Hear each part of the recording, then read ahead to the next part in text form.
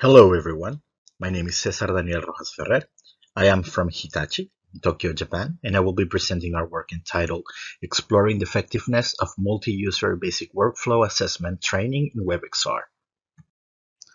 We are facing an increasing demand for remote and flexible training solutions due to challenges like an aging society, which leads to a lack of a skilled young workforce, and conditions such as the COVID-19 pandemic help us realize the importance of effective online training alternatives. Therefore, we propose utilizing WebXR technologies to offer an effective solution for online basic workflow assessment training.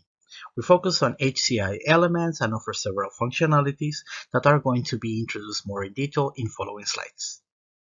It's important to mention that these initial experiments were done with one of our clients, meaning one of the targets for a real-world usage of this type of training solutions.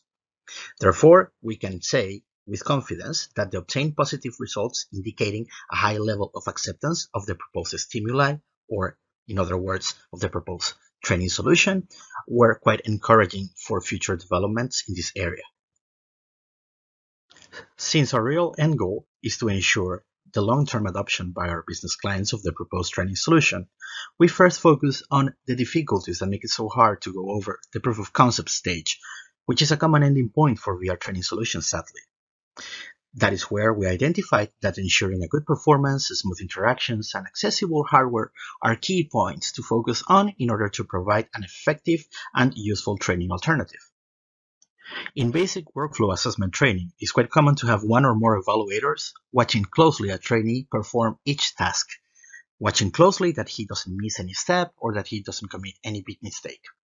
Therefore, we replicate the experience utilizing Oculus Quest 2 to access a virtual space in which one role-playing engineer is performing the task, while 3 subjects, acting as an evaluator, are watching that he is performing each task correctly and effectively.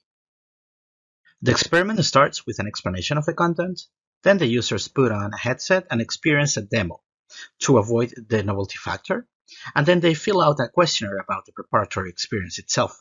This is all to get accustomed to the whole workflow of the real experiment. Then they put on a headset again, and they use our prototype. After that, they fill out a custom-made questionnaire about the experience, and then we carry on with a group interview about the whole experience utilizing our prototype.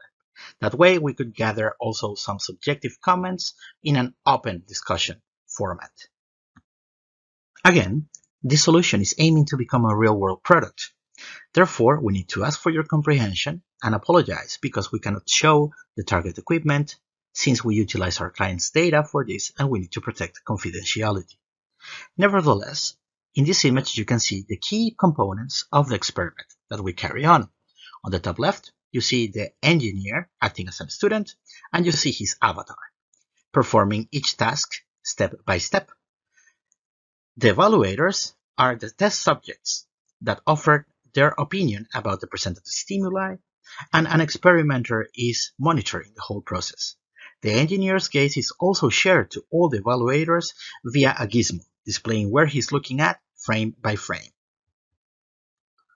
After the experiment, we applied a customized user acceptability questionnaire consisting of 22 items, focusing on 6 factors that we identified relevant for our purposes. These questions were in a 4-point Likert scale format, which is also called ipsative questionnaire.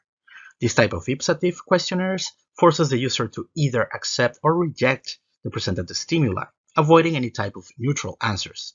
In our specific case, 3.0 score or more in the questionnaire represents a user acceptance of the presented system.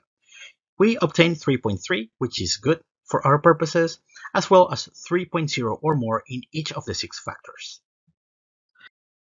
We can conclude that it is feasible to implement an effective training solution with good acceptance scores utilizing WebXR technologies in a real-world business environment by focusing on key HCI concepts and including shared gaze functionalities.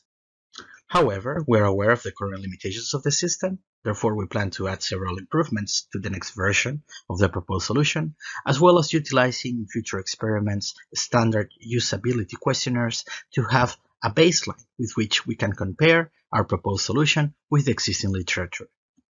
Thank you for your attention.